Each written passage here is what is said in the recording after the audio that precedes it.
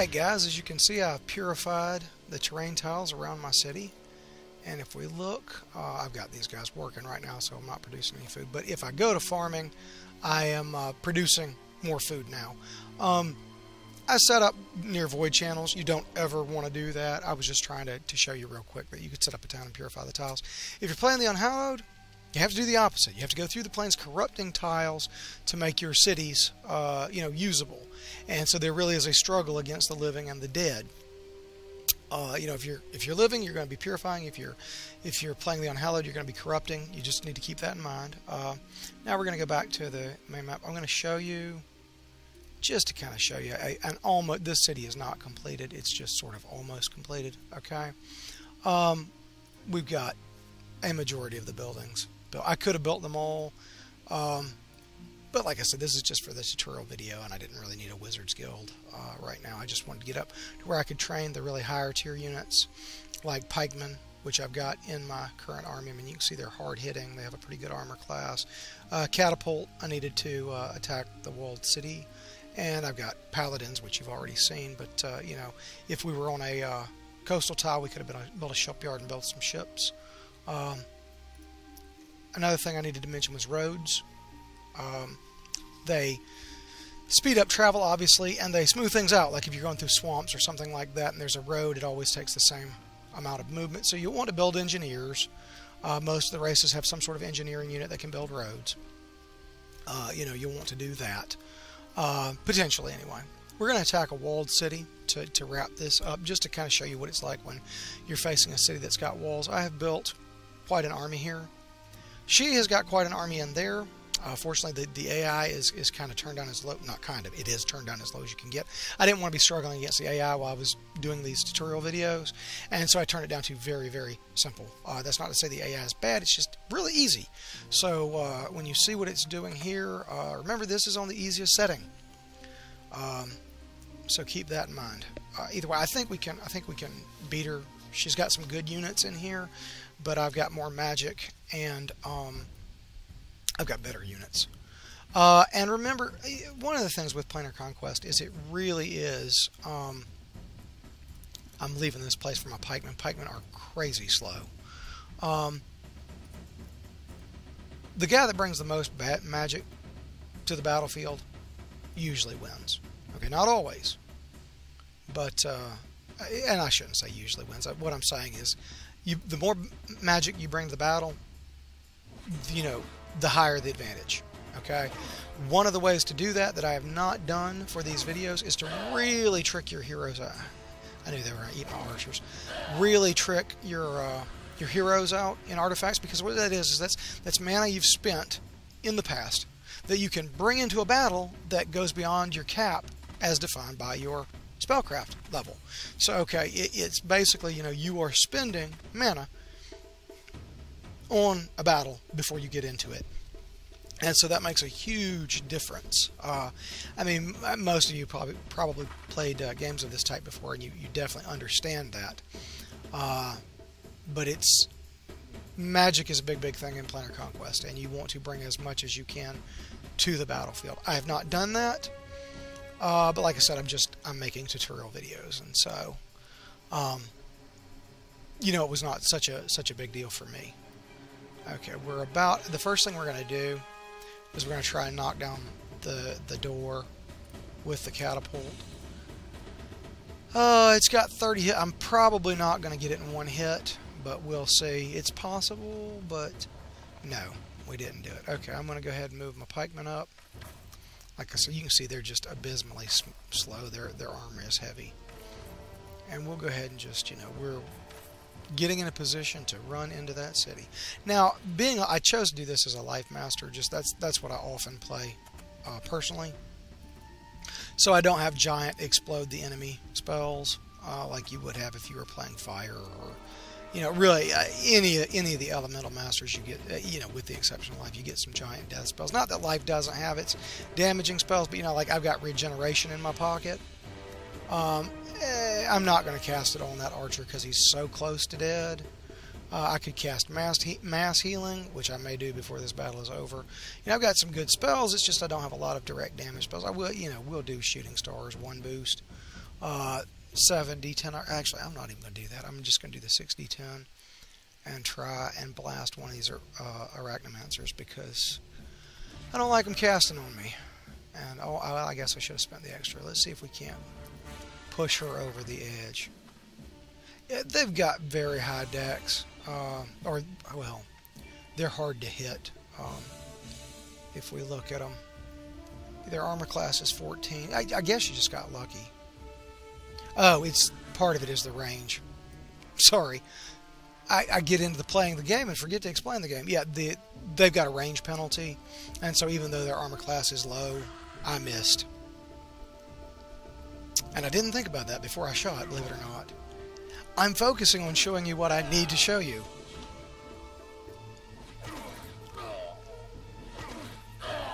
I honestly often play better than this.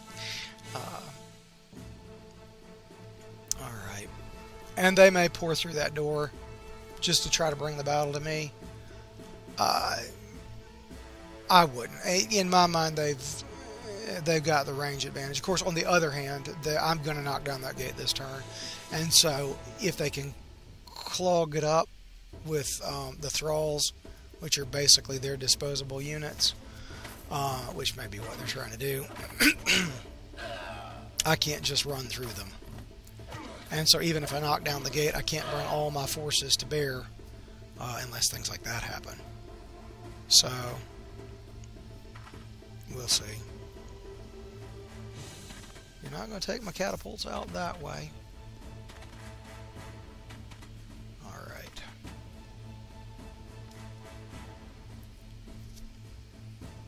And this is actually, you know, we've got a lot of units in this battle, but this is not that high tier of battle. When you get facing things like Titans and things like that, it gets even crazier. But this is a getting started video where we show you how to get started.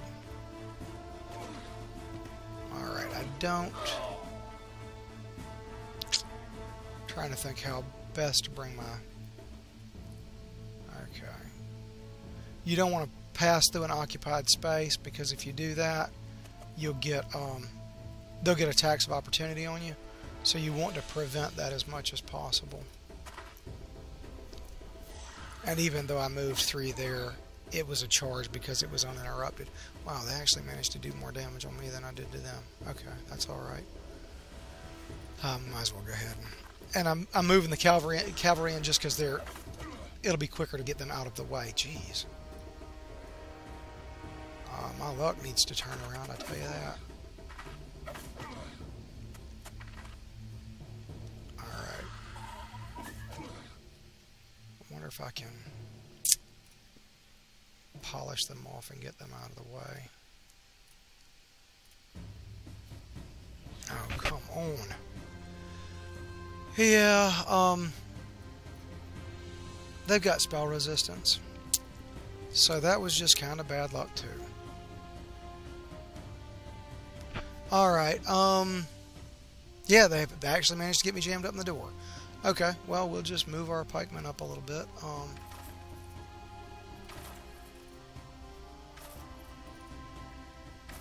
And then we'll end the turn. And depending on how long this goes, guys, I may just wrap it up here. Like I said, I don't have any impressive, super deadly spells. Mine more about keeping guys alive, which I'm obviously failing to do here. You know, I probably should have put regeneration on some of my paladin. The paladin can heal each other and things like that. I've definitely got this battle, but actually, I do want to show you victory. I can't believe I lost a group of paladin. That was just partially bad luck. So there we go. We're going to open up this hole and get more of our forces into play here in just a second. Shoot my catapults all you want. They've done what they had to do for King and Country. Alright, let's see here. I'm going to move them up, but I'm not going to attack yet. Let's use some of that life magic.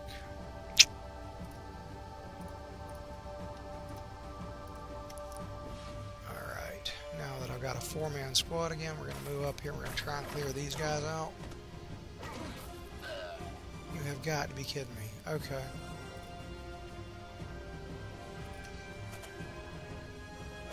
The reason I attacked that group, if I moved from there, they would get an attack of opportunity. And if I can clear them out, I can move this guy up. And then back attack those guys, which, I mean, I don't get a backstab, but you see what I'm saying. I flank them either way. Okay. Ah, jeez. Do I not? Okay, I can't get through my own guys. Alright, we'll move up. I just didn't. I have not yet opened the hole enough. And these guys can move up too, why not? And actually, let me...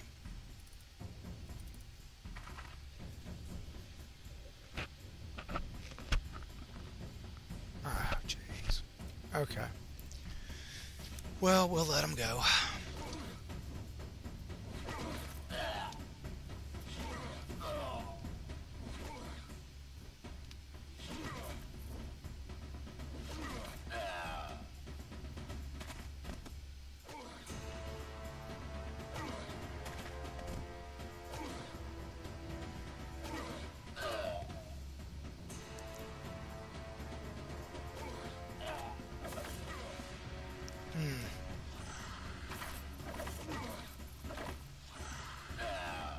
Yeah, this is not going as well as I hoped it would. I'll give you that. So, mainly the spells cast by those arachnomancers are nasty. Alright, I think I'm going to put regeneration on these paladin and beef them up. For one thing, it'll just show you one of the higher level spells. We're going to get him out of the way. Oh, geez, that was a mistake. That's what I was talking about. You've got to constantly watch threatened areas, but he's going to cast heal on himself, and because I don't want him to die, I don't want to waste regeneration on a guy that's going to die, but I want you to see it. Alright, and then what we're going to do is, rather than just letting him, you know, drop dead, we're going to go up there and heal him with these guys too. In case you can't tell, I really like the whole healing element. Okay, these guys are injured. We're going to get them out of the way. Those guys won't be able to attack. Let me...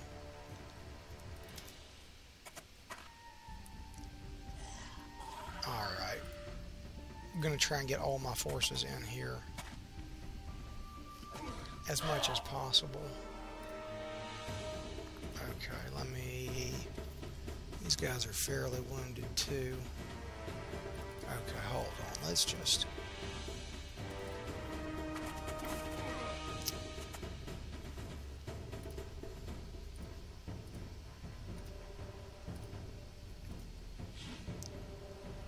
I can get everybody else kind of moved in.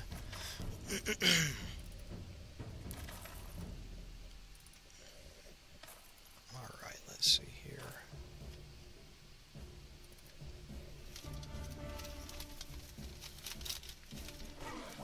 Finally. Beginning to wonder if those guys could hit anybody.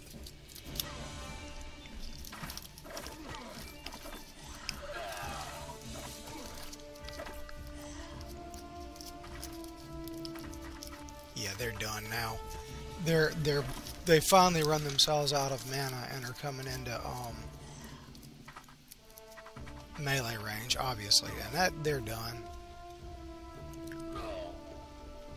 And it's good whenever possible. You want to, you know, keep your guys from dying. They gain experience, and that really matters in the long run. Keeping your guys alive. It's not just a matter of, hey, I don't want my guys getting killed. You know, they're gaining experience. They're getting better and better, and so they're either at a point where they can gain experience, and so you don't want them to die, or they're max level and you really don't want them to die.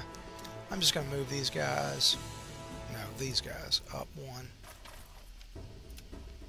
Alright, this guy's got regeneration on him, but I'm going to heal him again. And let's see, just give them a taste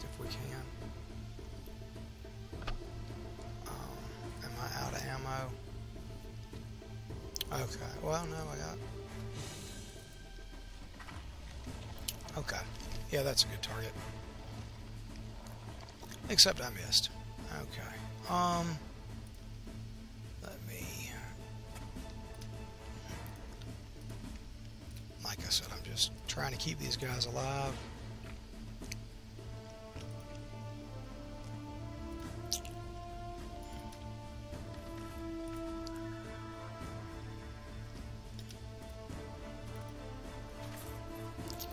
Pikemen are abysmally slow. Alright, we're getting down to it. And yes, if I was, you know, a destruction master or something like that, this would be much more exciting. I'd be throwing men out there to just kill people left and right. But it's not the way I play as a general rule. And so, like I said, for these tutorials, it was just a lot easier for me to play what I play. I use the military units a lot. I mean, everybody does, obviously, but I'm saying I actually use my units to do the damage dealing, and then I keep them alive. All right, yeah, these guys are done. It was over, obviously. As soon as it came to melee, they were done for. So...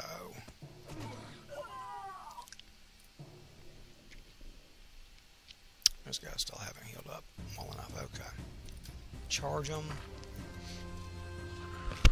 There we go. That's what I'm talking about.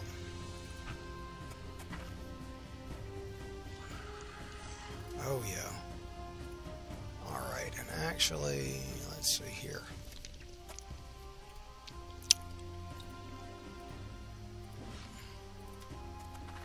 I was hoping to get a second unit again, but I didn't. Let's see. No, I don't even have the 8 mana. I'm down that low. Okay, that's fine. Let's see. Luck be a lady. And I apologize for the singing. Ha! 13 exactly. Okay, so got a lot of fame, a lot of mana from that. Gained a fair amount of experience. You know, my catapult gained a level, obviously. Here's the important thing about taking the cities, okay? We've conquered the settlement.